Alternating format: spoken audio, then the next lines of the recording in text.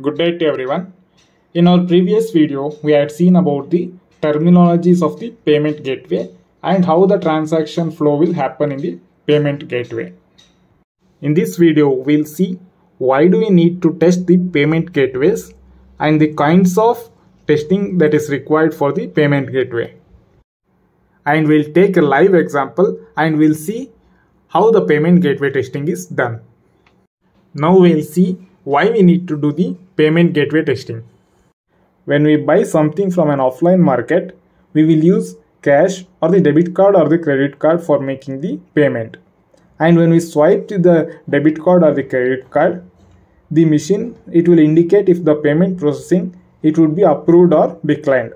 Similarly, while doing the online transaction, we need to have a system that authorizes the processing of the payment.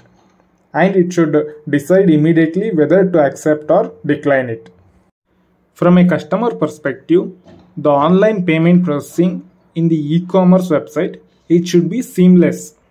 That is, the customer, he wants a smooth transaction process. It will be beneficial for the customer if he comes to know instantly whether the payment is approved or declined, so that it will save time. The e-commerce company or the merchant, they would want the whole payment process to work properly so that the customers, they would be satisfied while making the online payment. The e-commerce company or the merchant, they should give this seamless service to its customer so that the customer can pay easily and securely.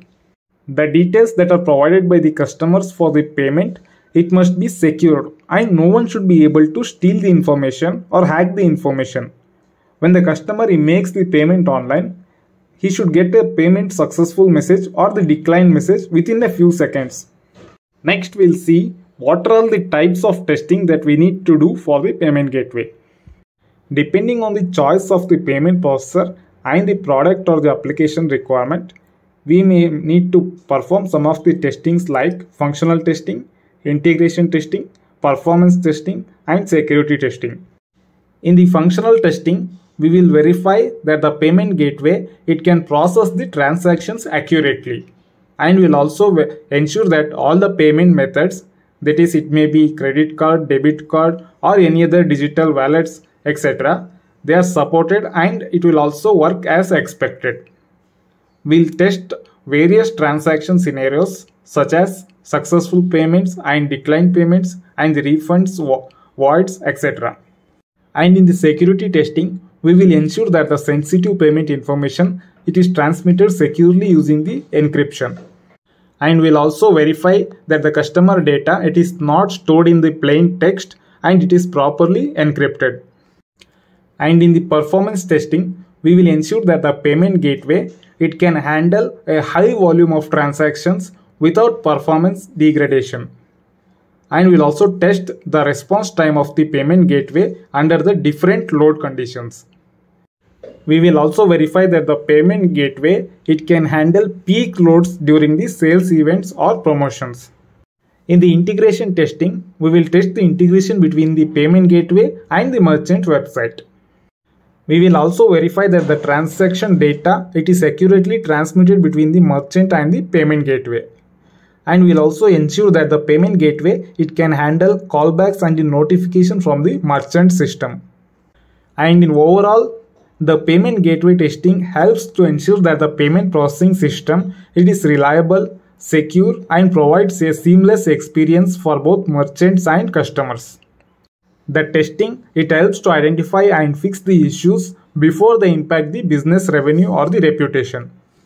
Next, we'll see a live example of how the payment gateway testing is done. Now I'll open a Meesho application and I will show you how this payment gateway testing is done. Now I have just opened this website here. Now I am selecting home decor. From this, I am selecting a dream catcher. Now I am clicking on add to cart. Here I am signing up. I am providing my mobile number. Then I am clicking on continue. Here it gave the message as OTP sent, but See here you can see that we are not able to log in here. Here the testing team, they have not tested it correctly. There is a critical bug in this application. That is, the user is not able to sign up only. Now I will open the Amazon website and I will show you how the payment gateway testing is done. Now you can see that I have opened the Amazon website and it is already logged in here. Now I'll select one of the product. I'm just scrolling down. Now I'm selecting this vacuum cleaner. Now I'll add it to the cart. I'm selecting go to cart. Now I'll verify whether the total and the subtotal, whether it is correct or not. Now I'll also check whether if I change the quantity and if the subtotal amount it is changing or not. After that, I'll click on proceed to buy. Here we need to add the address. Only then we should proceed further. I have already added the address here. Now I'm clicking on this address and I'm selecting use this address. Here you can see various payment methods now. In this payment section, we need to do the UI testing first. That is, we should verify that the Amazon logo it is present or not. Then we should verify the Amazon pay balance option whether it is present or not. Then verify the credit card or the debit card option it is present or not. Then verify Visa, MasterCard or the Mastro, all these kinds of cards that are present or not. Then verify UPI option it is there or not. Then verify the net banking option it is there or not. Then verify EMI option it is available or not. Then verify cash on delivery option is available or not. And also verify the total amount whether it is correct or not. These are the UI testing that we need to do before we proceed for the further testing. Next we will be doing the functional testing. Here we will be checking or verifying each payment method. That is, we will verify whether the user he is able to click on the use Amazon pay balance or not. We will verify whether user he is able to use already the cards which is saved, and we will verify whether the user he is able to add new card or not. In this add new card section, we will need to test it with the test data.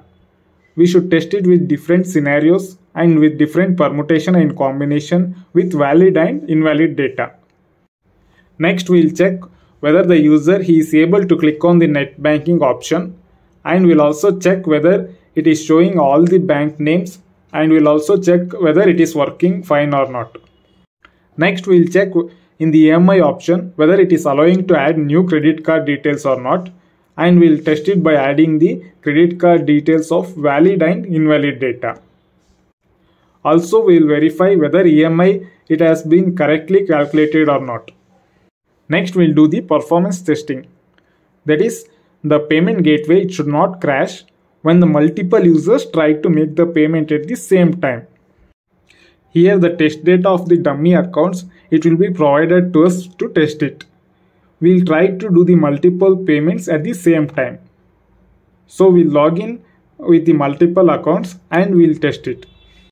Then when I enter the details of the card or the UPI ID or any other mode of online payment, we should check whether it is responding properly or not.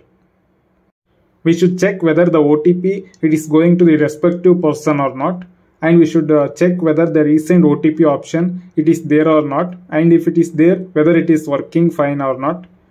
We should verify whether it is secured or not by applying the SQL injection attack. Next we'll do the security testing. Here we'll check whether the debit card or the credit card or the online banking, all these details whether they are masked or not. And we'll also check if the payment it is happening through the secured channel or not. Now I am clicking here. Now you can see here, you can check whether the connection it is secured or not. You can see that it is showing as the certificate is valid. The certificate it should show as it is valid. Then only it is considered as secured. Then we should also check if the transaction it get cancelled or not if I enter invalid details. It should not proceed further with the invalid data. Now I am entering the card details. Now I am clicking on proceed further. Now we have arrived to the payment gateway.